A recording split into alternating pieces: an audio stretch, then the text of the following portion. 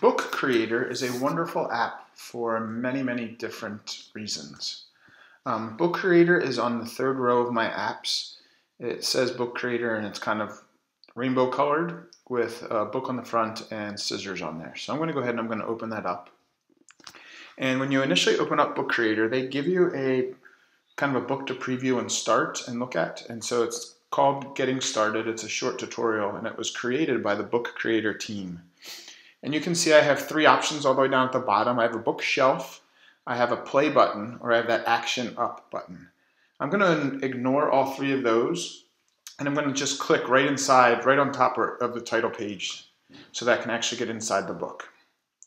And so you can see it all the way at the top. I have a couple of options. I have my books, so it will go back to my library kind of thing. I have pages, so when I click on those pages, it provides all the pages that are in my actual book. And what I can do here is I can edit these and I can rotate the order around if I wanted to. And I'm going to go ahead and I'm going to cancel that. I also have the plus button, the I, and the play button, and we'll get to those in a couple of minutes.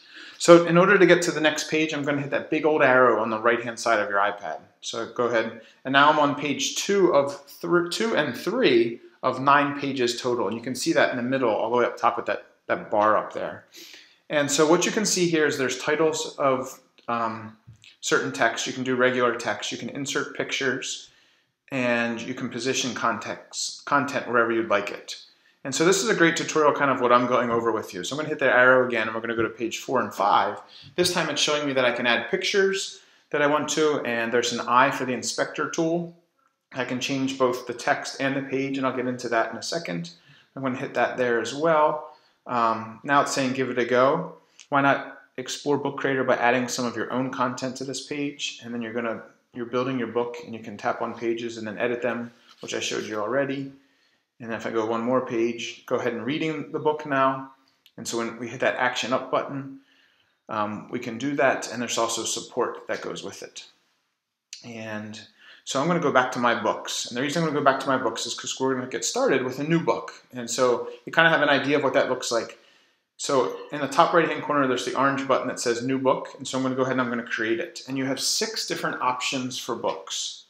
You can do a portrait, you can do a square, or landscape. And those top 3 model options are all plain old books. The bottom 3 options are more your comics. And so you have a portrait comic, you have a square comic, and you have a landscape comic. I don't care which one you do. Think about how you might be able to use this in your classroom. I personally, for the bang for the buck, I like the landscape because it gives a lot of information. I like to go the square sometimes because I like to do 1 page at a time. And then the portrait's good for somebody that might just have a little bit of text and just a little bit of information. So for intents and purposes here, I'm going to pick the square book. And so it goes with the cover right away. And so we went over the top left, now we're going to go over the top right items. You have 3 items there, and we're going to start with the plus. And when I hit that plus button, I have photos, I can go to my camera, I can go to my pen, I can add text, I can add sound, and then there's media and more. So I can simply go to my photos, and it's going to open up my, my camera roll, and I can go ahead and I can take pictures of anything. So you saw this picture before. So there's my good old dog Bentley laying on my bed. And so if I pinch from the corners, all I have to do is pinch the corner there and I can make it smaller. And I can readjust this and put this wherever I want.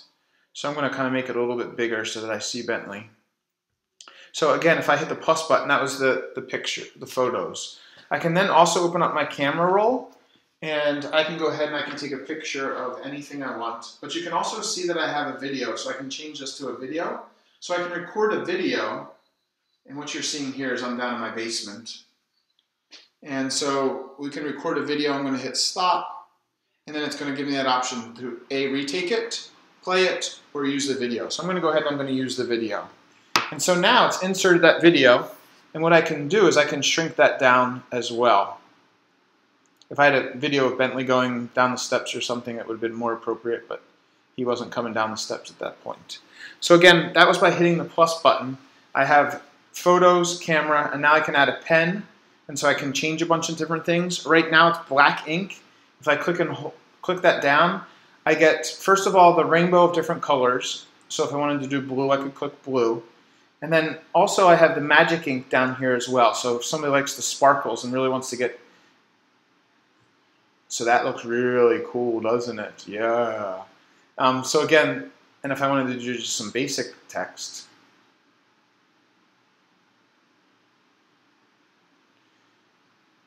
I can change my thickness, or I could also change what I'm doing here. So right now I'm on the pen. I could change it to a crayon. You can see how that writes a little bit different. I have the highlighter, so I can highlight things if I wanted to, which is great. And then again, the different tips. The next I have an eraser, so I can erase something if I don't want it anymore. And then I have the smiley face, which gives me all the emojis that I need. And so they're all there, and you can see I can change the different menus. And so you're familiar with the emojis. And so they're there, and so I can hit done.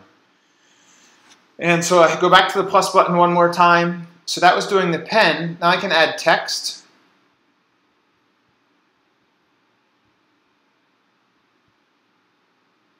See how it has the predictive text at the top there?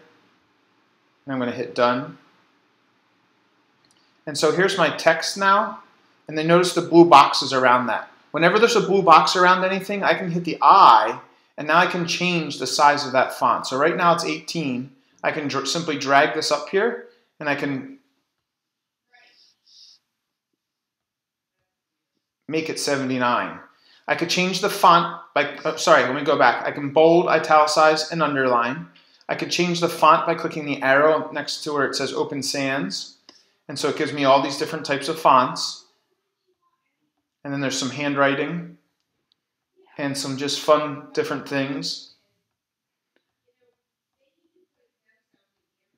And then so now I change that there, and I can hit the back button. I can change the color of the font. And so I have basic colors up top here.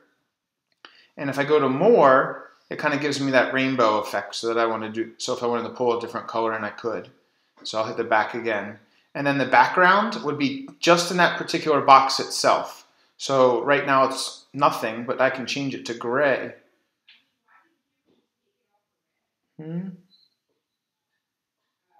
Oh, I didn't change, I was on the color, sorry.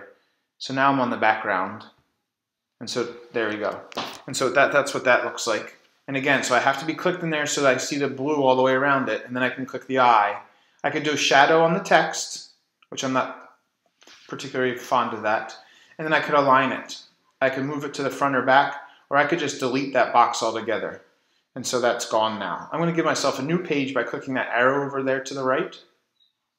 When I go to the plus again, I can add sounds. So I can record myself. So I'm going to go ahead and I'm going to hit the big red circle there.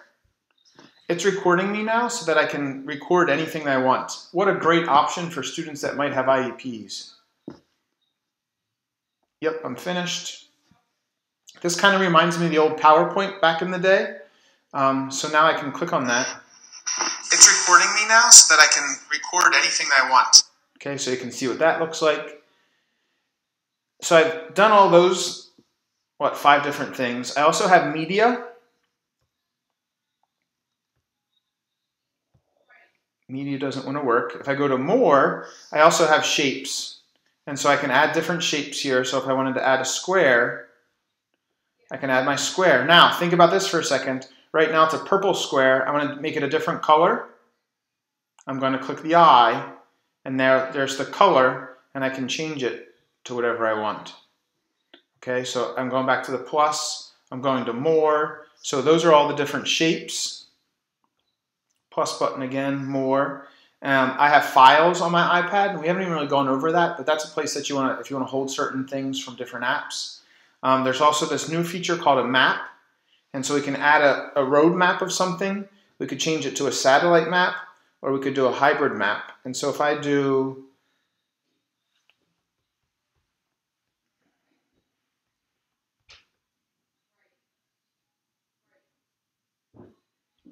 Poplar Road in Boyertown, Pennsylvania.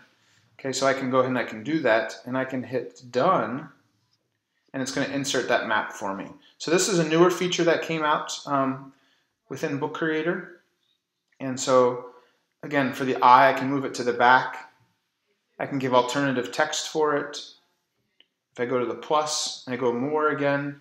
The last one is the web embedded. So if I click on that there, it's going to ask me for an actual embed code for a web page. And so if you think about that, if you can't find the frame code by the web address, and we'll do our best to do that for you. So you can go ahead and you can embed different things. So if you think about EduCreations for our screencasting, you can embed that right in there because it has an embed code. Anything that might have an embed code, you can put that in the text there and then hit next, and it would insert that for you. And so again, that was by hitting the plus button. I'm going to go back to my books, and right now you can see that it's called A New Book, and it's by A.N. Author. To change who it's written by, I'm going to just simply click inside there, and now I can say Bentley, and it was written by Eric Whitmer, and I can hit done. And so now it says Bentley and it says by me. I can hit the action up button and I can export it as an EPUB, I can export it as a PDF, I can export it as a video, or I can publish it online. For intents and purposes of this course, you're going to export it as an EPUB. And so when I go ahead and I do that, then I get different options. And look, there's Canvas, student, and I can then find the assessment that goes with it, or the assignment that goes with that. So there is Book Creator, a great tool